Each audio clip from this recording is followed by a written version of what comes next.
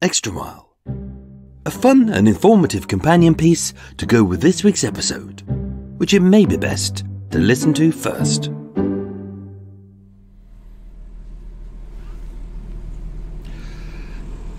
Delightful sounds of the waterway. Ah, lovely. What the hell is that? It's that is a little contraption that they have on the waterway for getting rid of all the weeds from underneath. It's really bloody huge, and my boat is currently rocking. Anyway, hello folks, how are you all? Are you all good? Welcome to Extra Mile, the unscripted, unedited bit, blah blah blah. If you're new to this, don't forget, probably best to listen to the episode first, then listen to this. Or even better, go back and listen to all of the old episodes and then get used to this, because this will contain lots of things that you just might not understand. I haven't done my usual yawn to welcome you all into Extra Mile because I haven't actually recorded the episode yet. I'm having to do it in reverse. As you can hear, it's really noisy outside. Birds are up in the trees tweeting away. There's one being really annoying. And because I'm not too far from where HS2 is, which is the very pointless train line that we don't need across the United Kingdom, they're making some more cement today, so it's really noisy outside. You can probably hear that kind of rumble that's going on. So yeah, so I haven't recorded the episode yet, but I thought to myself, you know what, sod it. I'm going to record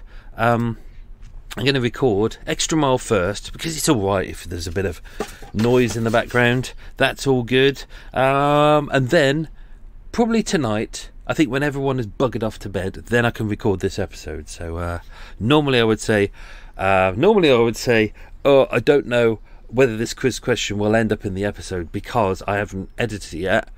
This time I can actually say, I don't know whether it will end in the episode because I haven't recorded it yet. But there we go. So I'm going to pop on my tea. Hop on a couple of tea. I'm just going to have a herbally. That's all ready to go, and let's do the things. So if you're new to Extra Mile, really go and listen to the old ones and then work your way into it. That's probably the best way. We do some chatty stuff. We do a little quiz that goes with this. There's some kind of some updates that may seem really pointless, and you'll listen to it and go, why is that there? But you know what, people seem to enjoy it, so that's why I do it. And then in the second half of this, we dive into everything that's kind of I think is kind of key for the episode. So you're welcome to fast forward into that. You're welcome to switch off as well. It's all good. It's all good. This is my final episode until... Don't worry, I'm not about to end the podcast. This is my final episode before we go up to Newcastle and Birmingham to do some live shows. They're on the Sunday and a Monday. Really terrible days to do it. But rehearsals are going well.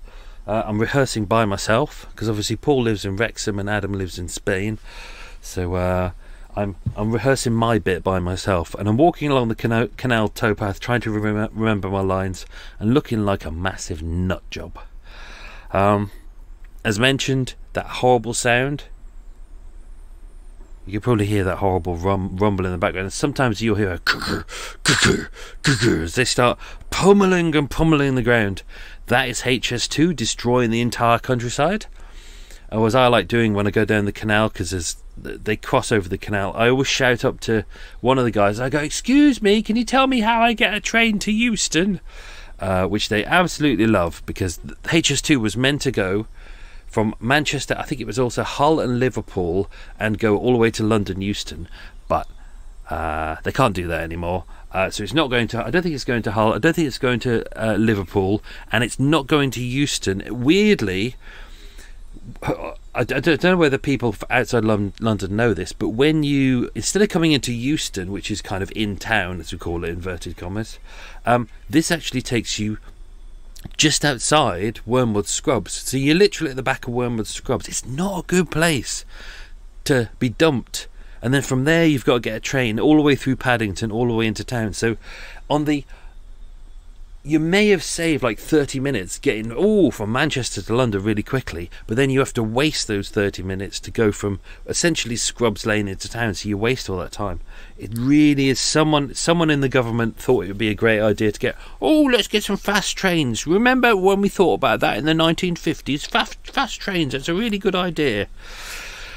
And now they've spent hundreds of billions of pounds on an utter pile of shit, whereas when you think about it, they could really have just spent that money on faster trains, or making the trains we've got more comfortable and reliable. Therefore, people wouldn't mind if it takes half an hour longer or even an hour longer to get from one city to another.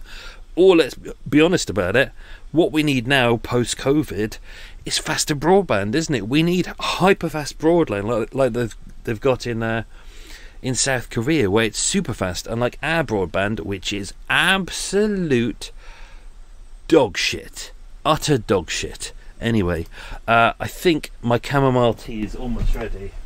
I'm having a chamomile because I've had too many coffees today, even though they're decaf. Just too many. So I thought I'm gonna have myself a chamomile, which is very nice. Thinking while doing this episode, I was thinking to myself, God, it'll be terrible in prison. I really would hate it. I mean, obviously, there's always the fear of bum sex when you're in there. But if you think about it, like you're given a limited amount of tea. Like, I couldn't live with that. What about if I ran out of tea and milk and sugar? You have to work, and from the shop then you get biscuits, or you have to wait for relatives to come and bring you biscuits. That would be a nightmare. You only get exercise for 1 hour a day, so that means you only get fresh air 3 times a day. I couldn't handle that. You only get exercise for 1 hour a day. I couldn't handle that. I can't handle being cooped up inside. I like it. Even in winter, I have my windows and doors open. I have to have fresh air. I couldn't cope with pooing in front of someone. That would freak me out. Like sitting in your cell and you talking to your bunkmate, and he's reading a book, and at the same time you're curling one down. You're dropping off Mrs. Brown at the pool. It's just like, no, not going to have that.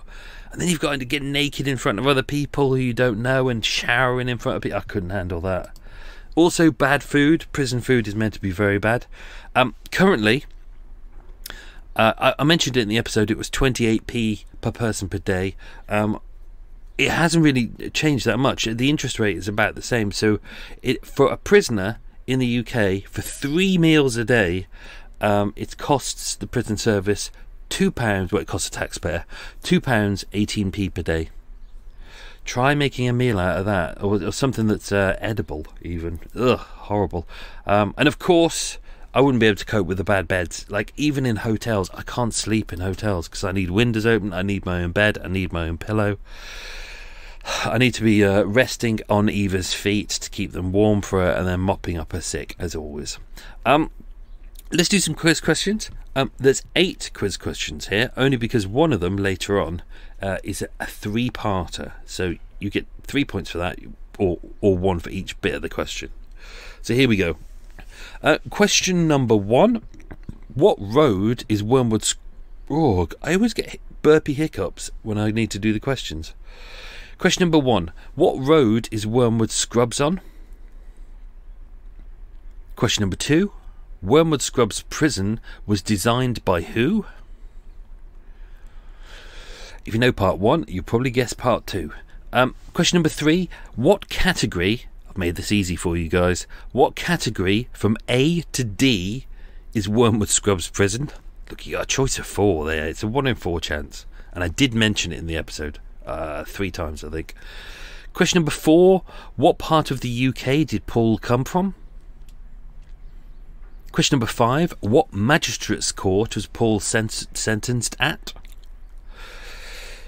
Question number 6. What was his first offence? Now this is a 3-parter, so you get a point for each. So there were 3 offences that he was charged with, not including the suspended sentence for not paying his fine. So it was a 3-parter that were... Sorry, so the suspended sentence was what he was brought back for. The first offence, that's what we're talking for, the reason why he initially went to court, what was he charged for? So it was that made sense, hopefully. So it was a 3-parter. What was it? Anyway, you find out at the end of this, don't you? Or you could just listen back to the episode and cheat. Who's going to find out? Question number 7. What is slopping out? And question number 8. The main gates of Wormwood Scrubs looks like what? Okay. Normally I would do a little coot update now, because the coots are kind of working their way around the canal and having a bit of a zip around. There was one I saw ages ago which was fantastic. I was moving the boat, and you know that the coots are flightless birds, or they're seemingly flightless, and it looks like they're at the point now, because what they do is when they get angry and they need to chase off a rival, they're like a hyper fast Jesus. they can walk on water, but they can kind of run on water. So they kind of pick up a speed, and then you can see their little wader feet going, bah, bah, bah, bah, bah, bah, and they run really fast across the water. And it's really good to watch. They do it for like 100 feet, sometimes 200 feet, and they're really fast chasing off a rival. And sometimes you see them and they put their little stubby little tiny useless wings out, and sometimes it looks like they catch flight. So sometimes they're like a couple of inches off the ground, maybe 2 inches off the ground, maybe for about 30 or 40 feet, and then they land again and stuff like that. But there was one I went past the other week, and he took flight, and he was going, and he launched, and I was on the boat moving the boat, so I'm 6 foot tall and the boat is probably about 2 feet off the ground. So he was almost eye height with me, and he was about 8 foot off the ground, and he was flying. He was kind of dipping left and right, and you could see a little look on his cootie little face, like the excitement that he was flying. And he did good. I think he flew for about 200 feet. It was very exciting, and I saw him again later on do the same. So I think he's not too far away from becoming a flighted bird. I don't think he'll ever make it, because I think they're aerodynamically not correct.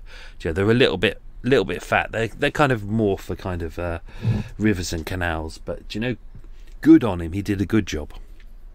One thing I enjoyed seeing along the canal, because it's kind of May. I bumped into one the other day, and it freaked me out. And it was hanging from a really, really tall tree. There was a line of kind of silk thread, and in front of it was all of these caterpillars kind of squirming around it. And I had to look up what it is. It's the caterpillars of the winter moth. So I uploaded it onto my TikTok account, which nobody looks at. TikTok is a pile of shit, isn't it? In fact, all social media is a pile of shit. So I've uploaded it to there, so you can have a little look at it if you like. I did some maths the other day. I like doing maths. I did some maths the other day, and I was trying to work out the failure of social media, the fact that you can have all these listeners and followers and all that, and yet there's no interaction. So I picked up Lady Gaga's Twitter account, and she's got like 84 million followers. And then I looked at her latest thing that she'd posted, and she tagged it correctly, and she'd done all the hashtags and stuff like that. And after a day, it had only got, I think it only got around 45,000 likes, which seems a lot for us, but for her, if you think she's got 84,000, that's 0.05%. That's pretty terrible, isn't it? You think all those people in the world, and you think, wow, they must be able to see all this. And you realise it's just a con. You realise it's just dog shit. All they're trying to do is to get money out of you. And I realised the other day that the algorithm takes you down and down, and it lets you get a little bit high for a bit, and you go, oh, I'm doing really well, oh, this seems to work, that seems to work, and you've got all the bell ends out there going, these are this is what the algorithm wants, and this is what you need to do. But that's all bullshit. I've worked it out already. It takes you high. It's like a drug dealer. It takes you high, it makes you think you're doing well, then it takes you down again. It takes you down to the sub level, like, especially on TikTok, under inverted commas 300 views, which means probably one view, because that's actually people who scroll past it as well. And what they want you to do is to pay the money to kind of get it up and high again. That's how they make their money. That's the model. So that's the truth, folks. Social media is screwed. That guy is putting an application for a joke. I have to listen to this all day. People going past, running and jogging, and you hear snippets of conversation, and you're just like, that sounds really dull. And then the person behind him was going, yeah. probably dreaming of something else. In fact, dreaming of something else, this is what I'd be dreaming of this week, not just Eva. Cake of the week, folks. A regular update. I was trying to think of cake of the week, and I got thinking about my favourite cake of the week. God bless her, no longer with us, my grandma. When we were kids, we always used to go around Grandma and Granddad's house in Birmingham. Oh, I might. And Grandma would always make like sandwiches and cakes and stuff like that. And my favourite was always she'd make a chocolate cake, and it was a really, really nice, soft, moist chocolate sponge, and then in the centre was kind of like a line of Nutella chocolate. So do you know the hazelnut chocolate? But on top, I swear she would use a whole giant tub of it, and she'd put the whole giant tub on top and really layer it on. And she'd go, right, who wants some? You'd have to eat the sandwiches first. The sandwiches were always nice. She always did good sandwiches. But then it was right, cake time, which was brilliant. So you cut up the cake, and it would be a nice big slab, and then you put it in your mouth, and all the kind of hazelnut chocolate and Nutella would stick to the top of your mouth, and it was gorgeous. Oh, you can't beat a good chocolate cake. Like, there's loads of great, as I've mentioned before, you know, come from like not a wealthy family, come from, you know, quite a poor family growing up. Therefore, all the things I love are kind of the little treats, the kind of the basic simple treats, because treats were rare when we were kids, and kind of now it's kind of like, you know, I still don't like posh, fancy, wanky stuff. I don't go to posh restaurants. I hate shit like that. I like value for money. I like decent food. I like quality food. I like, you know, something nice that doesn't cost a fortune. And it's the same with cakes as well. And something like that, it's just wonderful. Just a wonderful piece of cake. Fantastic. So anyway, does life get any better than dreaming of cake? Anyway, let's dive into some extra stuff in this episode. Hang on. Sorry, someone just sent me an email. I'll ignore it. Oh, hang on, it's marked urgent. Hang on. Sorry, I best read it. Sorry, folks. But don't worry, I know it's not from Eva, as, you know, she only uses the internet for porn and shoes. Let's just be honest about it. And sometimes going to Drinks Direct and just placing an order, but using my credit card, which is weird because I'm always broke, and she's, as we know, she's a millionaire. So anyway, thus is my life. And also her email messages, I mean, they usually consist not normally in English. It's normally like followed by like loads of distorted images of empty booze bottles, and in the background you can kind of see the inside of a prison cell, and there's normally like several police officers lying around with kind of bruises and cuts to their face. And I think in one of them I saw one of them was holding up a sign, and on his top in blood he'd just written the words "help," like a hostage. Anyway, let me just read this email. Sorry about this. We'll get back to business soon. It's from the chief executive of McVitie's Biscuits. Oh, brilliant, great. Okay, it reads, "Dear Michael, wonderful, fabulous Michael. Well, you've got my attention. That is a fantastic start. Well done." It says, "I just wanted to send you a personal message to thank you for keeping my whole company afloat. Thanks to your daily intake of biscuits and cakes. Honestly, I don't know what we would do with my fleet of 800 trucks if you ever," sorry, it's written that in capitals, "if you ever decided to go back on a diet." Oh dear. It's another one of those bloody begging letters. Oh shit. Okay. Let me reassure you that this is not a personal plea.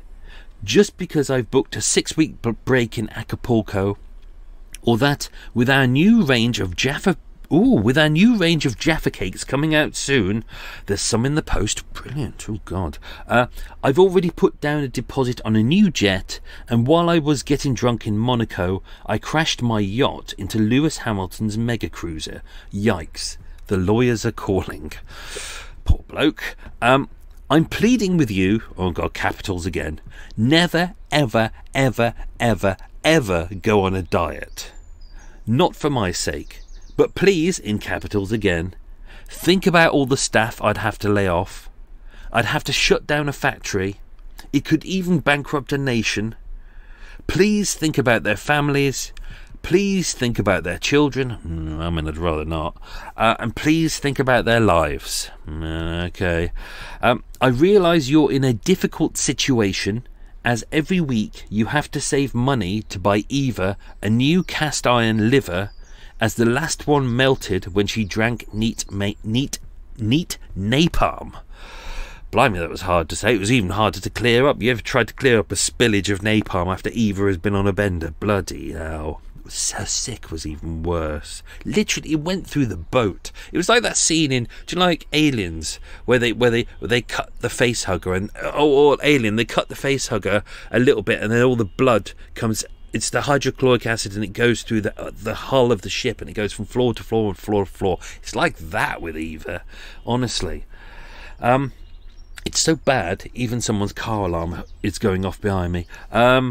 When she drank napalm, but please do not go on a diet ever again. Well, there we go. It ends with best wishes and much grovelling. Sir Timothy Biscuits, the Cake King. So there we go, folks. I was going to go back on my diet. I've been trying because I'm a bit wibbly wobbly, but I guess I'm going to have to write him a reply.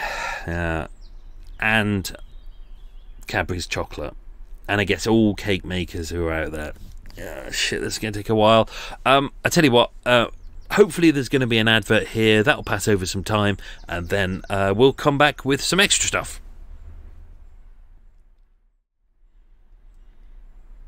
Right, emails have been written, so hopefully the UK is not going to go into bankruptcy or recession because I'm going on a diet. I think the stock markets have readjusted now. I think if you look at it, it's probably gone up a bit. I think the pound has recovered. I think that's the problem. I always forget that.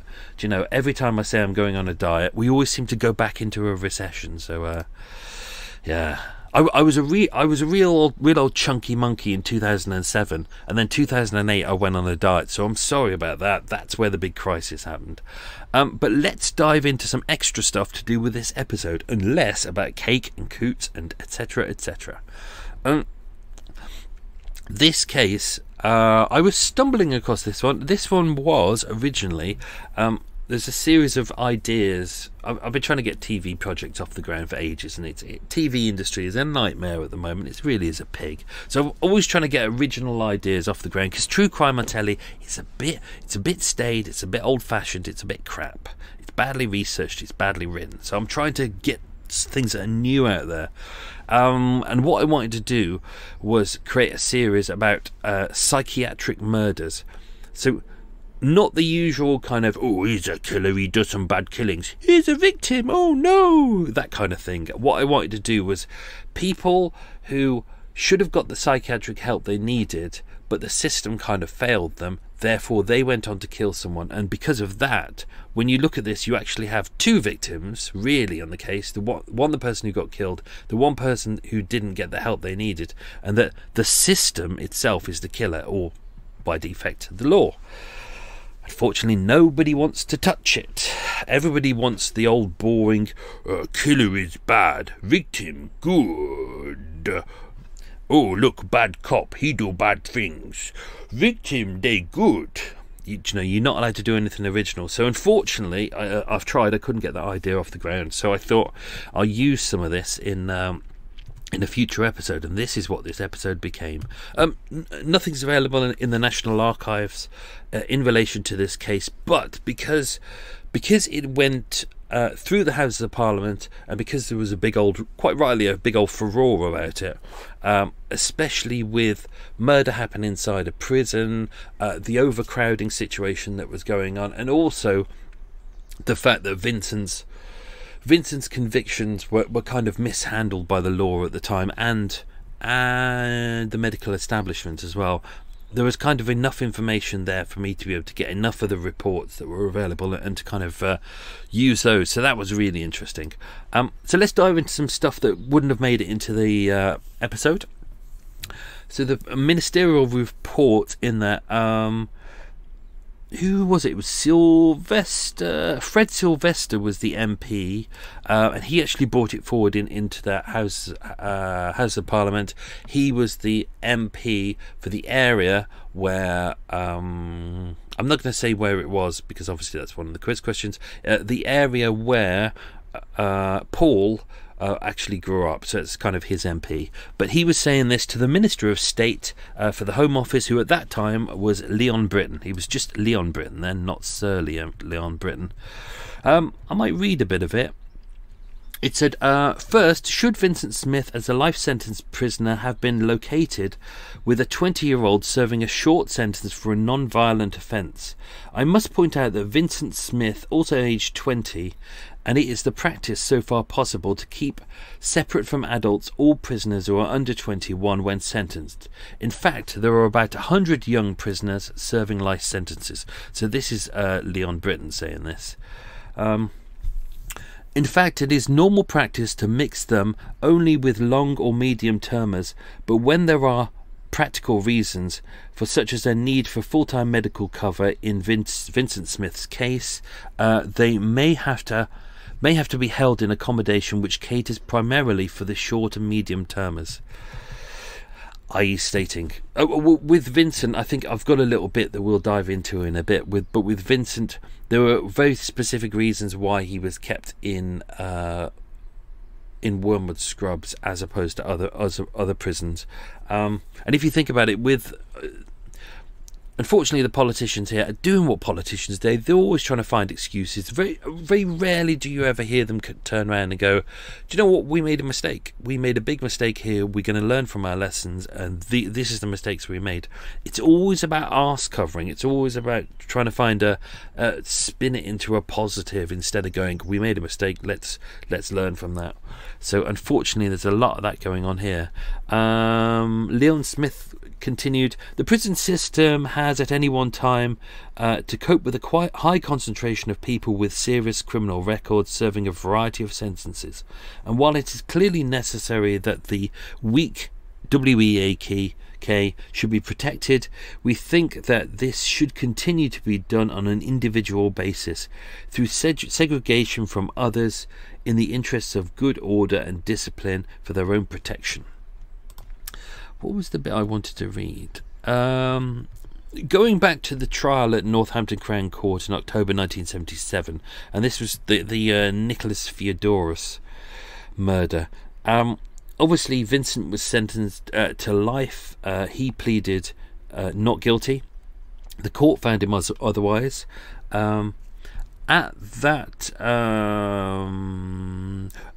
Between the prosecution and the defence, there was no dispute that Vincent Smith was guilty of homicide. Both of the sides were like, we totally agree with this. I think it's kind of interesting with this. I think you've got to remember quite often that he wouldn't have his own solicitor. This would be a court-appointed solicitor. And quite often with things like this, although they're going to do the best job that they can, you've got to remember that quite often money comes to the front of this as well. So sometimes with a lot of court cases, it won't be what is 100% best for the client. Quite often there will be kind of an overpowering factor hovering down upon these lawyers and solicitors, saying, you know, you don't have time to do this, you've got loads of other cases you've got to deal with. The longer you keep them in court, it's all about money and what is the quickest sentence and the most effective sentence you can get him convicted of or found innocent of, whatever is the way. So sometimes what would be the best sentence isn't always the one that you'd end up getting.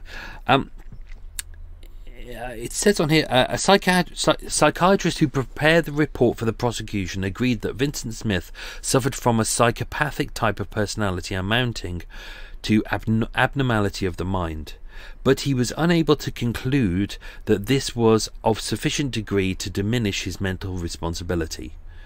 Accordingly, there being no medical evidence to support it, and Vincent Smith having in effect withdrawn his second statement from the police, diminished responsibility was not canvassed. We don't have the full report on this, so we don't know why.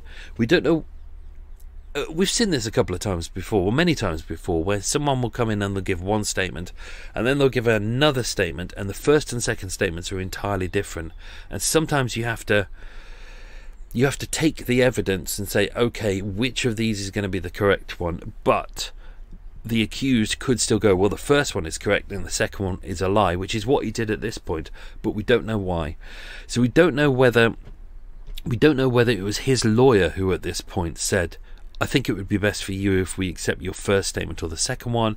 It could have been an agreement between the defence and the prosecution, that could be it. Or it could have been the police who said, we believe, based on the evidence, that the first statement is correct and the second statement is a lie. Justice Melford Stevenson recommended that Vincent should not be released for at least 20 years.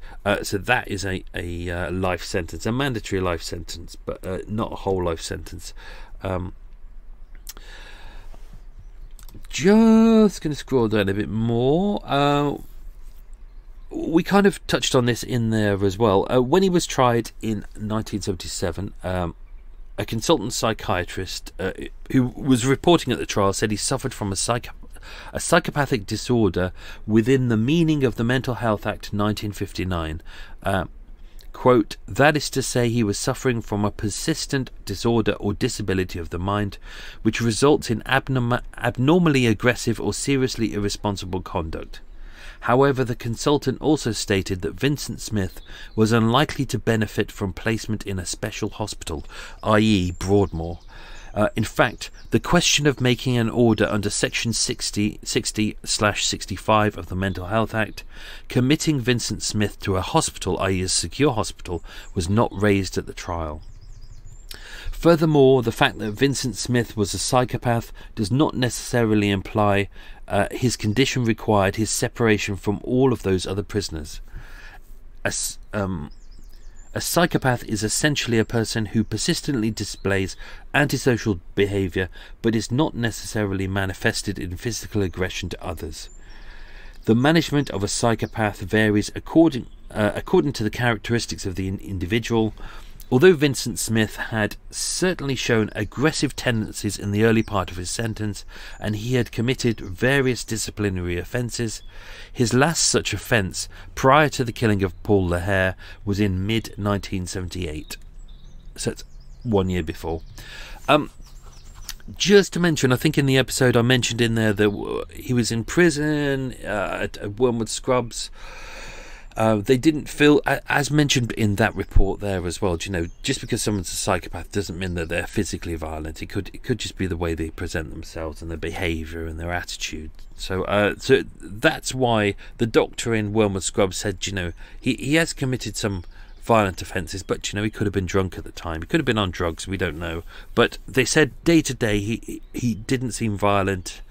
But he did go through stages where he was kind of suicidal and depressed, and he was going through real stages. So November, I didn't put this in the episode because it throws it off, but November 1978, he was sent to Aylesbury Young Prisoners Centre, and then he was then returned to Wormwood Scrubs on the 5th of December to undergo an operation for a self-inflicted injury to the hand. I mentioned that in the episode that he'd slit his wrists, and remained there because of a continuous concern that he would attempt suicide and a consequent need for a location in an establishment such as Wormwood Scrubs that had a full-time medical cover. It's kind of interesting, isn't it, in that some prisons, because of the size of them, they only have, like Wormwood Scrubs, because it's got 1,400 prisoners, therefore it has full-time medical cover, it has doctors, it has nurses, it has everything you need, because if you think about it, day or night, someone's going to need something, but in smaller prisons, it's part-time. So quite often they have to call out for an ambulance, but here they can deal with most of it themselves. The great thing about Wormwood Scrubs as well is it's right next to the Queen Charlotte Hospital as well. That literally is next door. So if they have any problems, bang, they've got really good medical cover there if you need it. It mentioned in there as well that he was segregated from other prisoners in the interest of good order and discipline, and because of the suspicion that he was bullying another inmate. We don't know any more than that. when they spoke to his mother, so Paul's mother, she said, even the detective who came to tell us about the court's decision said there was something drastically wrong about what had happened. His mother said, the police said the only reason this man murdered my son is because it's an easy way to Broadmoor. When I asked why Paul had been put in a cell with this man, I was told it was because the prison was overcrowded. Paul was not an angel, he was a petty thief, but he didn't have to suffer these consequences. I want an inquiry, and it only means saving someone else's son.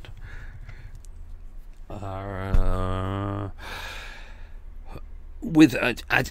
mentioned in the episode about at the very end, I mentioned about the fact that she got a summons to pay the fees that Paul hadn't paid, which ultimately led to his death, which was the ultimate tragedy as well.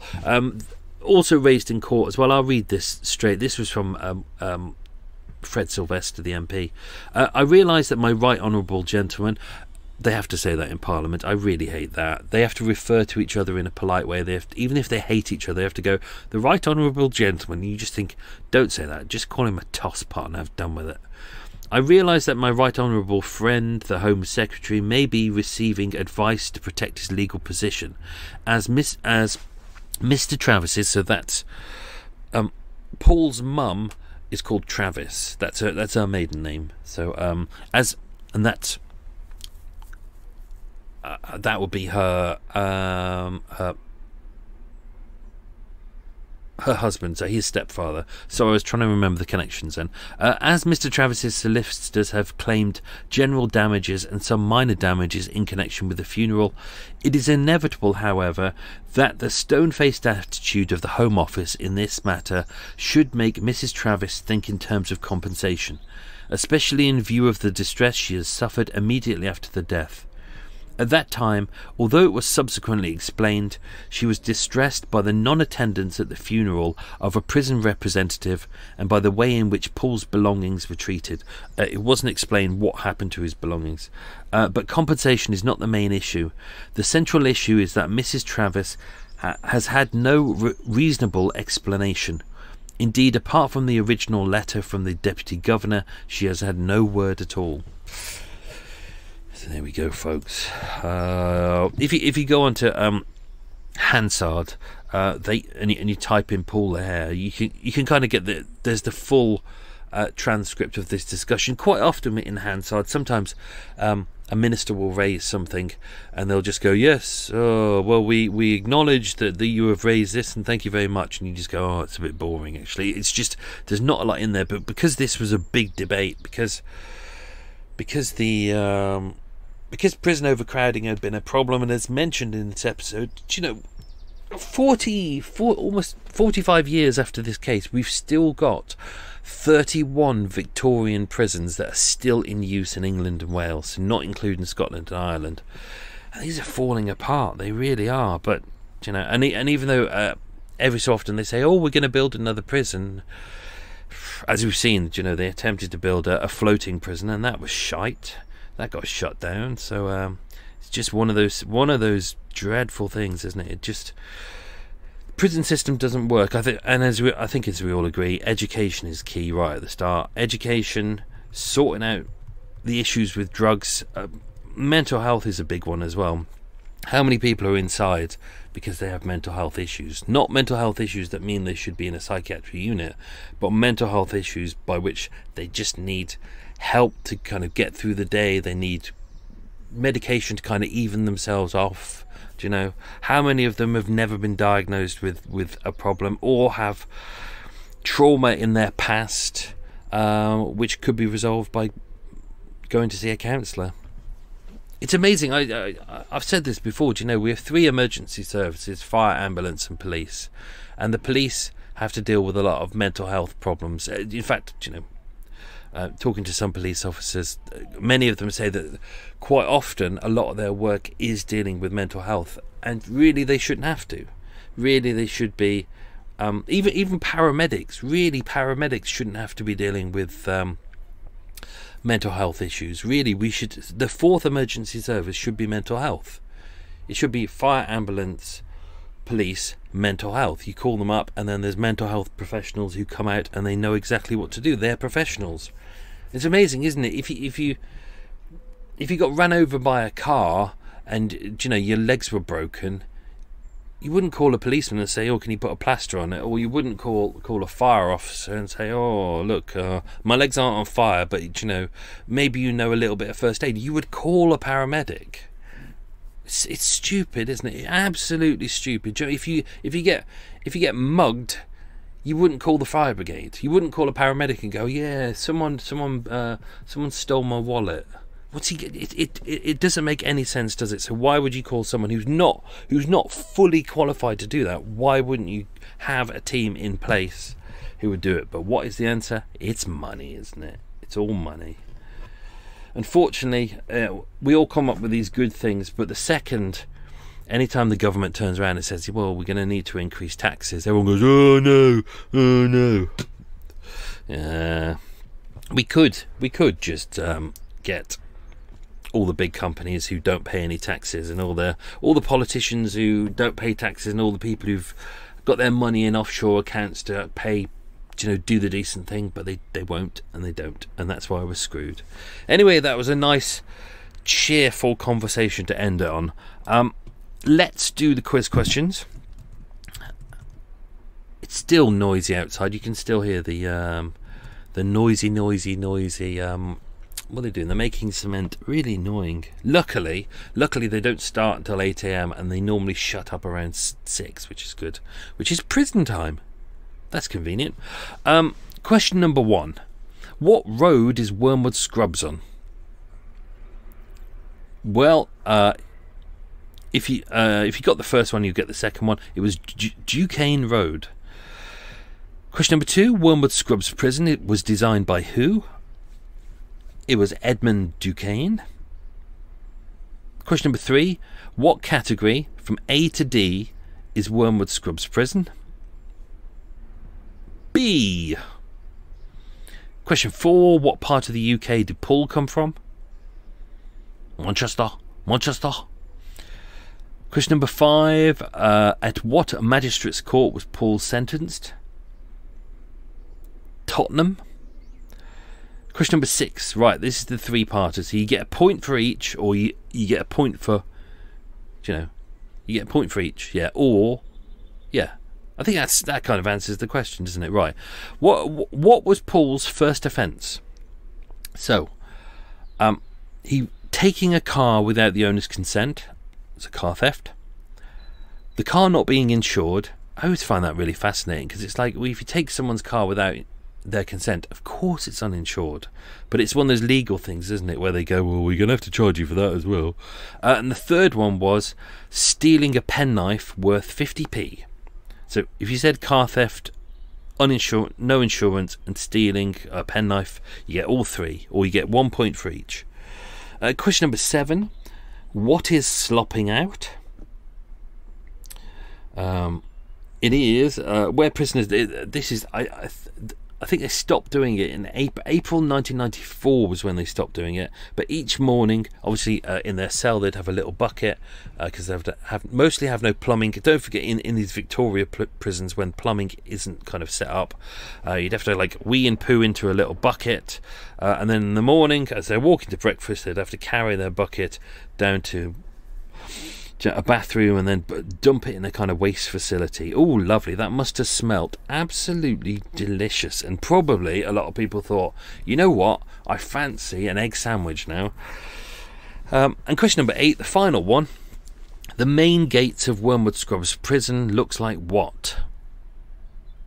Have a look at it on Google Maps. It looks like castle turrets, and that's the kind of the idea. It was meant to look quite defensive and aggressive. So there we go, folks. That was Extra Mile. At some point, when HS2 arseholes shut up for a bit, I might be able to go and record tonight's episode, but it looks like I won't. So I'll do it tonight. I'll probably be tired anyway. I hope you enjoyed that episode. That was episode 260. I think we have at least 2 more one-parters to come, and then we're going to do a nice big month-long thing. It's going to be a short series of daily episodes that come out. They're only going to be short, like 3 or 4 minutes. The idea is you can listen to them at any point. You can listen to them on the toilet. You can listen to them waiting for a bus. They're going to be short and fast, and they all link together. You can listen to them in one go, or you can listen to them every day. Whatever suits you, but I'm looking forward to writing that. That'll be something different, but something exciting. So, thank you for listening to the show. It's very much appreciated. Don't forget, if you want to leave a review, that's very much appreciated as well. Really does. I've got burpees. It always happens at this point. It really does help us little podcasts kind of get up the charts, because we're disappearing. We're dying. All the corporates have taken over, and soon all the little independent podcasts, all the little bedroom ones, are going to disappear because we can't do it anymore, and you're going to be stuck with crappy, horrible corporate ones, of which they get their information from Wikipedia, and their researchers go from making a cookery program to making a podcast about true crime, and it's just going to be badly written and shit. And yeah, it's sad times for podcasting. It really is. So help your small independent podcasts. It's very much appreciated. Have a good one, folks. Stay safe, be good, lots of love. I would have some biscuits, but I literally have eaten a whole pack of custard creams, which Mr. Timothy Biscuits, Sir Timothy Biscuits, will be very happy about. Have a good one, folks. Stay safe, be good, lots of love. Bye.